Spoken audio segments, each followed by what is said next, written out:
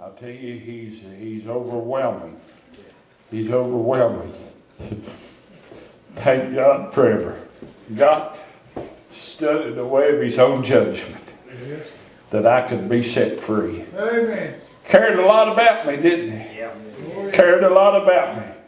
That he would give his own something that he loved. It's not over. I'll tell you, it's not over.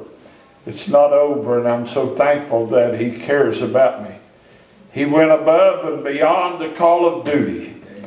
Like Zack said, I can't wait to hear him sing. I was sitting as Zack was teaching. I was running through my mind. I said, if God Almighty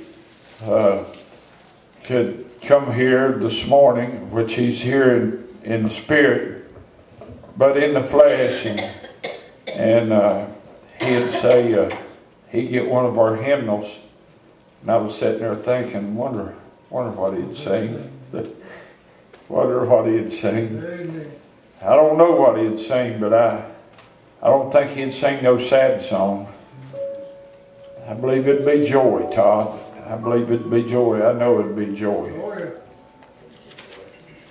If I could just get, as I've said so many times, if I could just get to where I could tell the story like it needs to be told. If Richard Harold could just preach the Word of God like it needs preached. If I could only do it justice. But all he wants to do is love us. There was an old, can't remember the name, but he was an old retired military from way back. I don't know if it was, he was a military leader. I don't know if it's in the Battle of Gettysburg, one of those wars, one of them terrible wars where many young men lost their lives. But this old leader shared this story for years. He said the most touching experience he had while being involved in the military. Said after the battle, said it was such a terrible, great loss to his regiment and to his soldiers, and said said the Red Cross was just working, and there was not enough of them to go around. They was trying to help people. They was trying to identify the dead, and said there was an old Quaker by the name of Hartman. Said he came to his tent and introduced himself, and he said, I've got a son that was in this battle, and he said his name is John Hartman. And he said, I'm sorry, I know you're busy and all of that. He said, but I come checking on my son. And this military leader, whatever his name was, he said, I'm sorry, sir. He said, but I can't. He said, I can't tell you anything. He said he's not answered when his name has been called for several days. And said, not to be cold or not to be indifferent, he said, but just to be honest with you, I would say your son has been killed in this battle. And so this old Quaker said, sir, do you mind if I go look around the battlefield? He said, I know the Red Cross and all of your people is so busy rescuing and identifying. He said, no, you can go. And said this old man went out and said he would find a soldier's body and he would roll him over and look at him, searching for his own son. And said, no avail, no avail. Nighttime came and the old man got a lantern.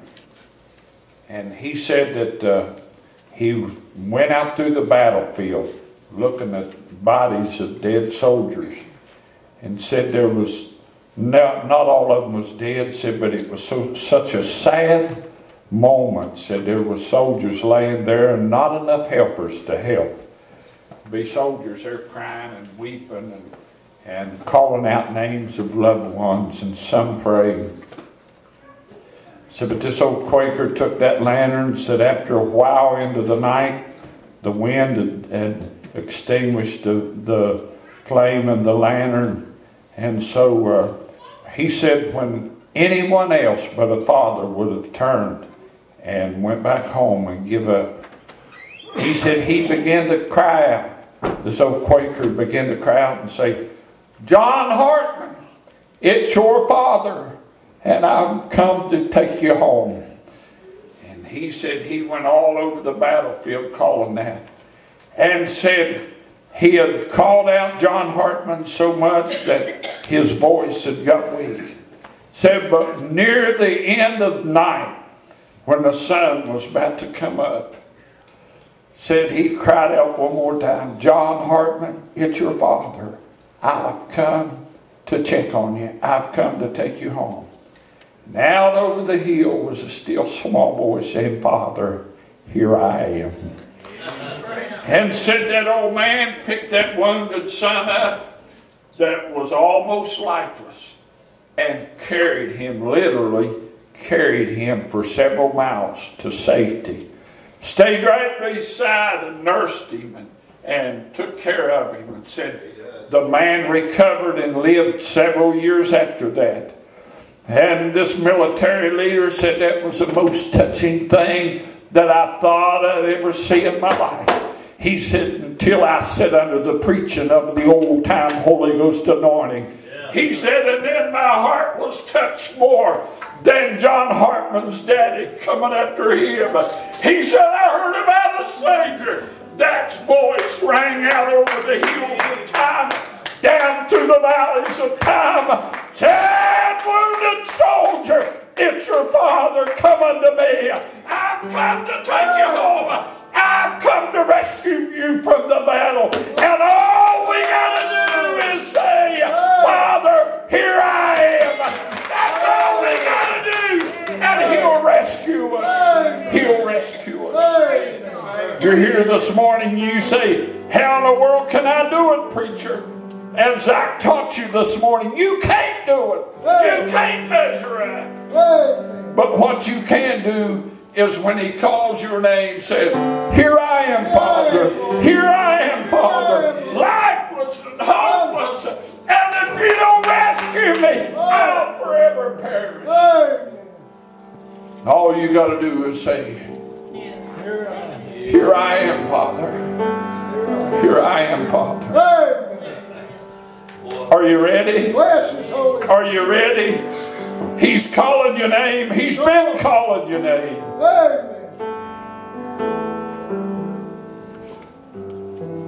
He's come to help you. As John Hartman lay dying on that battlefield, there wasn't enough help to help him.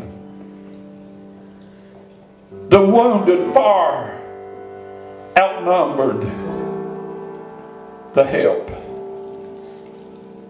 Many a men perished in many a battle because there was too few rescuers.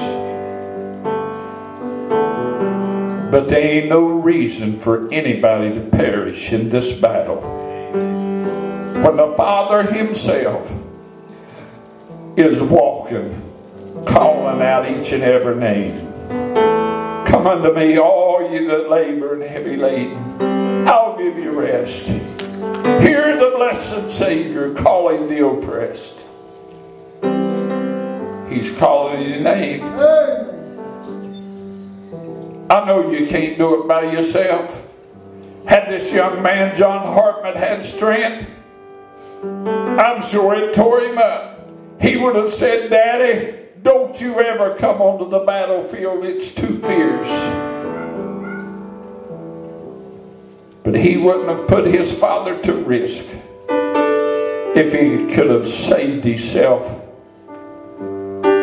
by his own strength. Jesus Christ walked on the battlefield someplace He didn't need to be, someplace He didn't deserve to be.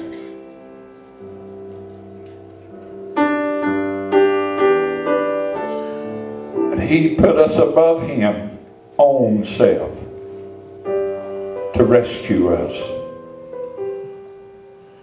Why don't you come? Why don't you come?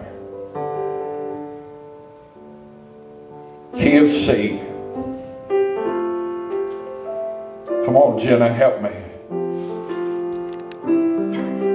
He knows my name, every step that I take, every move that I make, every tear that I cry. He knows my name when I'm overwhelmed by the pain. Can't see the light of day, but I know I'll be just fine. He knows my name.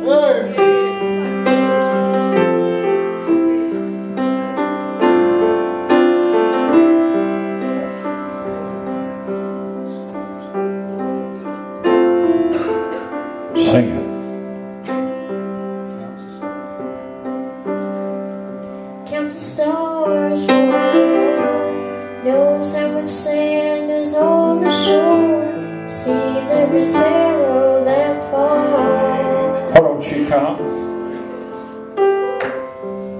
Made the mountains and the seas, in control of everything, all creatures great and small.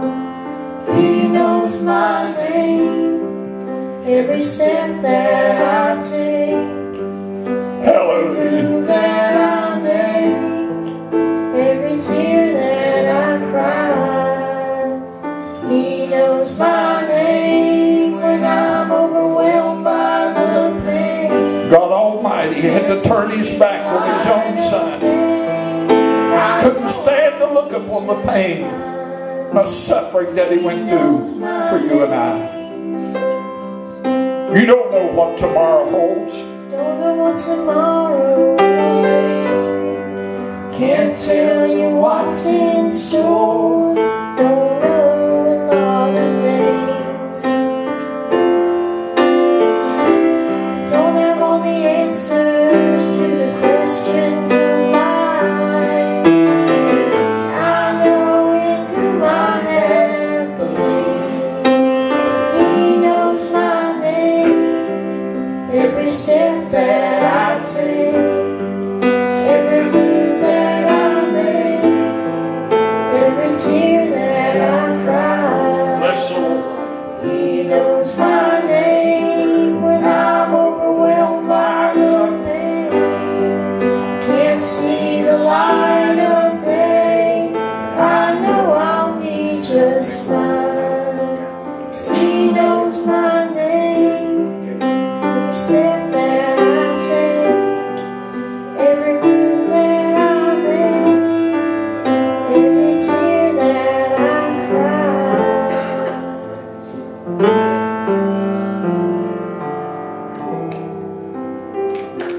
I can hear my Savior calling, my Redeemer. Let all creation Testify, let this life within me cry. Why don't you come? I know my Redeemer lives. Very same God who spins things in order. Why don't you He come? runs to the weary, to the worn, the weak. Those same gentle hands that hold me when I'm broken, they conquer death to bring me victory. Your Redeemer lives this morning. Your Redeemer lives that you might live. Praise the Lord. I know my Redeemer lives.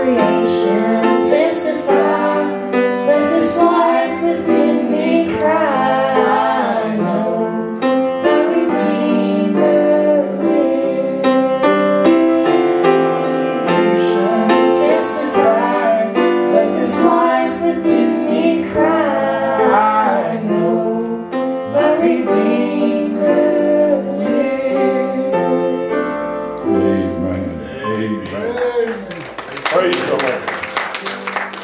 Thank God. Well, been a good place to be.